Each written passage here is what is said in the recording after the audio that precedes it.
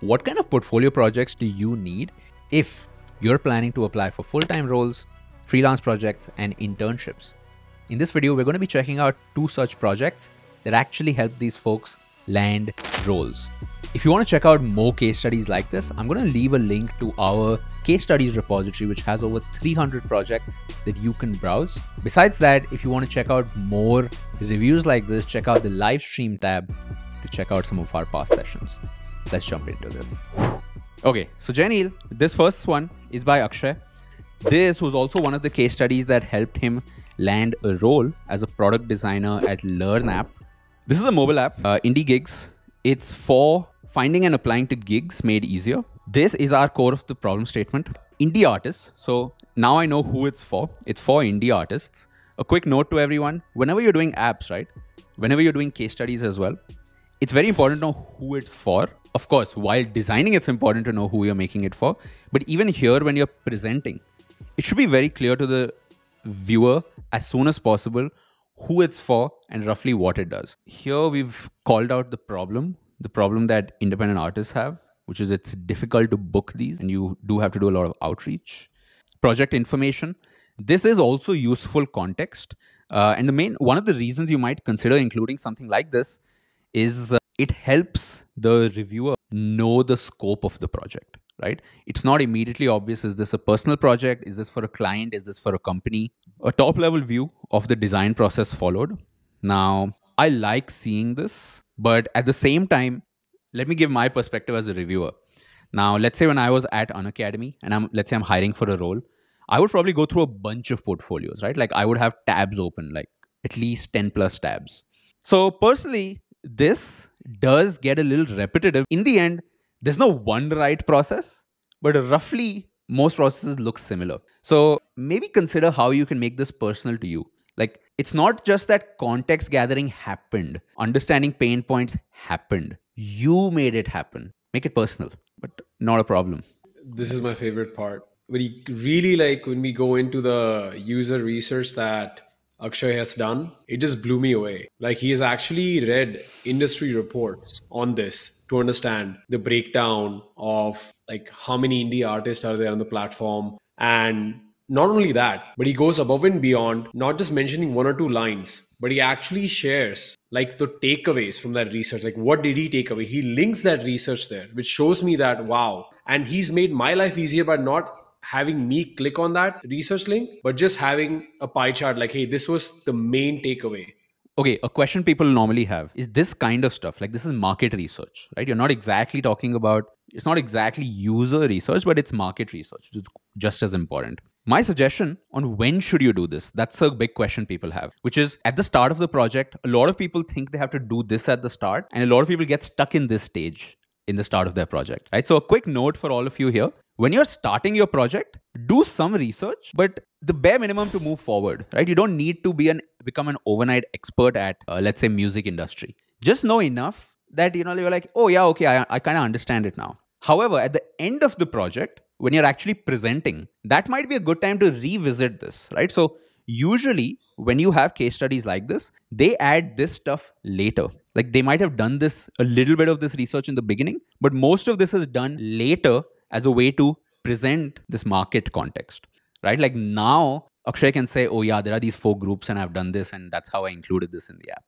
But you don't need to know this in the start. So don't delay getting started just because you're stuck in this phase.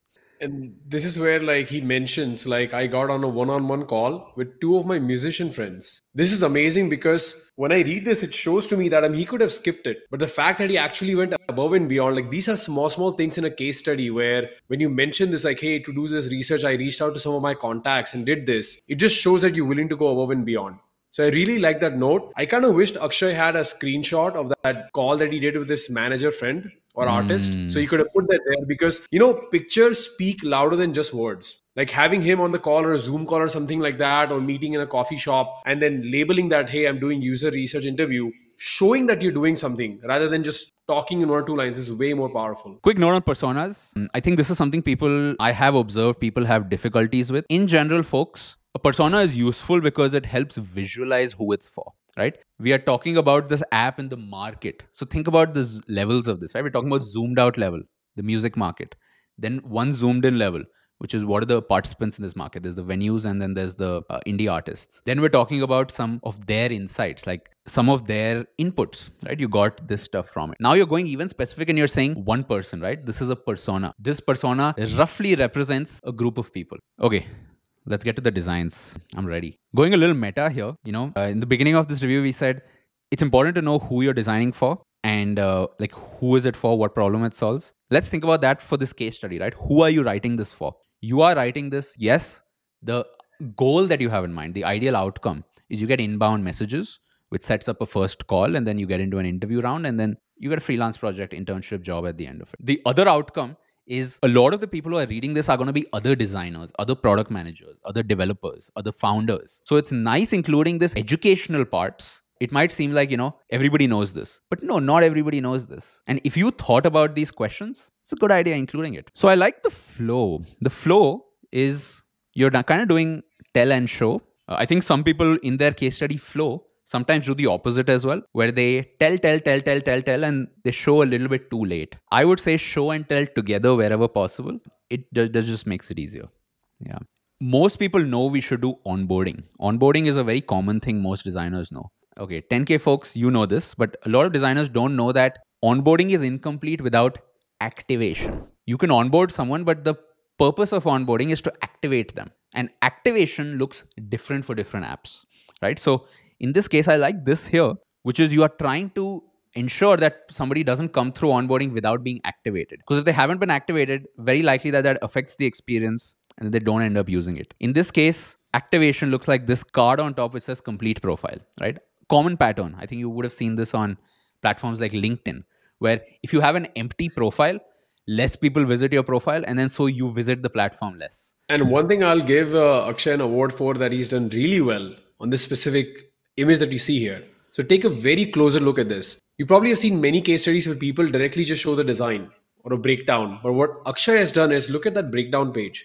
He's actually added annotations. So if you scroll up, you'll see that on the breakdown page, he's actually added on the left side like annotations like, hey, this is why I'm thinking about doing this. He's actually mentioned the design decisions, like cards with all the necessary details. He's mentioned like I designed these filters, keeping these things in mind. So if a hiring manager is already going through this, right, they've already gone so far and they're already viewing the image and the design of it, now they also know why Akshay designed it this way.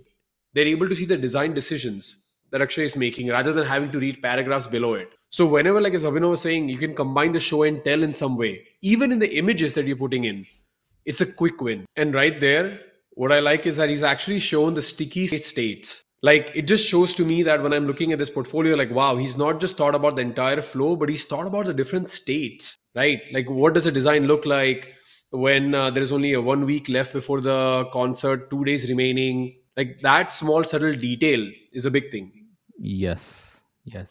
Great point. As part of your interview round, you did a bunch of interviews, I think. Yeah. Right. What was your experience presenting this case study in a design interview? Honestly, it was a breeze because for the first time, I wrote a case study for the first time. I did another one prior to this, which was the landing page, the assignment two of the cohort. But this was the actual product sort of case study. I even got a couple of messages on LinkedIn. A PM from Blinkit reached out to me that he's actually working on something like this. So yeah, we have to get in touch soon. Got it. And my suggestion to everybody would be, one thing that I would do different here, just if I wanted to share that, is I did not see too many GIFs and I did not see like prototypes or video walkthroughs, right? Like maybe the Loom, maybe a prototype walkthrough, which is okay personally because you took the opposite approach. You took the approach of laying down everything and explaining. But for everybody here, I can just share, if doing this is too challenging for you, right? You should do this. I think this is a nice way to present context. You could also do walkthroughs. You could do video walkthroughs, record a prototype, use a Loom to do it.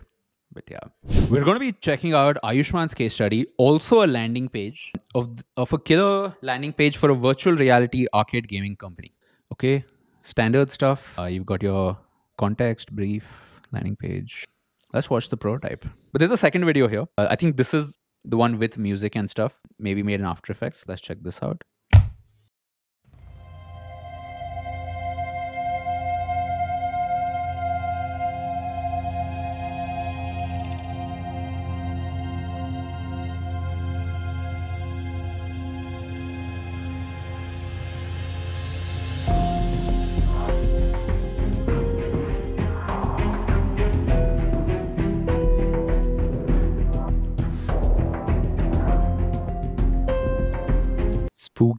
Spooky, mysterious. Nice, bro. Really cool. A quick note to everybody here, okay? When you're designing your case study, typically you have to design assets like this. But here's a quick note for you. I think one mistake sometimes people make is when they're designing the product. So in this case, the website, sometimes they're parallelly also designing their case study while designing the product, which is a wrong approach, right? I want to just say this for people because the core thing that you're being hired for is not the video. You should do the video later to help your presentation, not as part of your core project. The core project is the thing you're getting hired for, which is to make apps, to make websites, to be a designer, to solve problems. So, anyway, the note I was trying to make is media like this that you do later, designing it for your case study. The double purpose that this has, right? Out of all the case studies we've seen, number one, it's good to read. It kind of mixes it up when there's visuals, graphics, GIFs, videos, multimedia. But outside of that, these elements can help you drive traffic to the case study. Now, this is something that's super important that, you really have to think like a product designer to see the depth here, which is it's not enough to make the medium case study. How does the rest of the world know that you just made a medium case study, right? You have to announce it. You have to create opportunities for people to click the link somewhere on the internet so they come here, right? So it's not enough just doing so. You also have to drive some traffic. And a very simple way to do that is these assets that you do as part of your case study design later, tweet these. Post it on x.com, post it on LinkedIn. Quick note here, okay? Folks, you might be wondering, how much of this should I show? Like this behind the scenes stuff. Now, of course, this is just one image. Like you could, technically, it's possible to show all of this. But my suggestion to you would be this kind of behind the stuff scenes, like this bird's eye view. The advantage is this is a conversation starter when you're in an interview, right? So somebody sees this, even if they quickly skim, this becomes a entry point, a jumping point into your Figma. So they might be like, hey, super interesting. Can you walk me through this? And so then you switch from case study to your Figma, walk them through, have a conversation. And most likely, what's going to happen is when you have the case study, someone is going to go through it in depth. They like it, which is why they're inviting you for an interview. And during the interview, like we saw from other folks who came on Spotlight, is you most likely will just have like either walk them through your Figma or make a separate presentation. It's very rare that in an interview, you're going to actually pull up this Medium article and then read it in front of them or walk them through it. This is basically used to kind of get inbound, to get attention to it, or if someone wants to review it before the interview. And then during the interview, it's going to be much more condensed. What I also like about this section is, or the way he's done it is, he's gone it section by section and explained his design thought process, like the pricing section, why he's going about it, the rewards section, why is he designing it a specific way, a couple of lines on price anchoring, for example. So instead of just like talking about design about the entire website in one go, he's broken it down into different sections and explained his design decisions section by section, which makes it very easy for me to digest all this information. So really good job there. I think a good point you made there, Janil, which is yes, in an interview, you will not read out your case study, right? As a newbie, I have seen this mistake done before when I've interviewed somebody who is too new, which is when I say, show me your best project, they will open their case study and they'll start reading it. Features section, position midway through the landing page, this visually. It doesn't happen that often, but it does happen, right? So in general, it's totally okay, by the way, to present your case study itself during the interview. Just go through. Sometimes some companies, in later stages of the rounds, they will ask you, can you prepare a deck? So in that case, you would just take these visuals, make a deck, present it. Or when it gets detailed, they will typically ask you to go into Figma and then you can screen share and show them that. What's up, Ayushmaan? Welcome to the stream. Hi, Abhinav. Hi, Janil. It's amazing to be here and I was looking forward to it. Can you talk to me a little bit about what your interview rounds were like as part of that? Yeah, so basically the first interview was with Jivanshu. He works at Cars24. He reviewed my project, asked me to give him a walkthrough of the entire thing. Then I was called in office and it was sort of a brainstorming session with a senior PM, after which they liked my whatever they liked, but they called me in, asked some questions, and I started. Actually, my interview was on Thursday and I joined on Monday. That was how quickly it went. Nice. A related question. Did you, while designing this, did any point did you feel like you had feedback overload? Which is, yes, you're talking to mentors, but you're also in the voice channel and you're also, asking multiple people. Did it ever feel like, fuck, I have too much suggestions, but I don't know what to do? Like, how do you deal with that? Yeah, actually there was. Because I did not have a icebreaker question, so I just sent out my assignment. Ki, please just check this out. I don't want a review, but you can check it out. And there were a lot of comments there. So I sat down with a few mentors on voice channel midnight time, and they said that not every important feedback is important. You should be able to understand what is subjective feedback and what is objective feedback. So even if there were a lot of comments, I segregated them on the basis of, okay, what is important for this project? Is this something that there it is not according to their taste? What is subjective and what are objective? So I worked on those which I thought are important, Hmm. and it actually did help me improve my designs a lot. Got it. Awesome, man. Any final notes, Janil? Amazing job. Congrats once again. Yeah, and best of luck with the next couple of months at your internship. Yeah, looking forward to seeing more case studies from your time there. Absolutely. Thanks, guys. Cheers.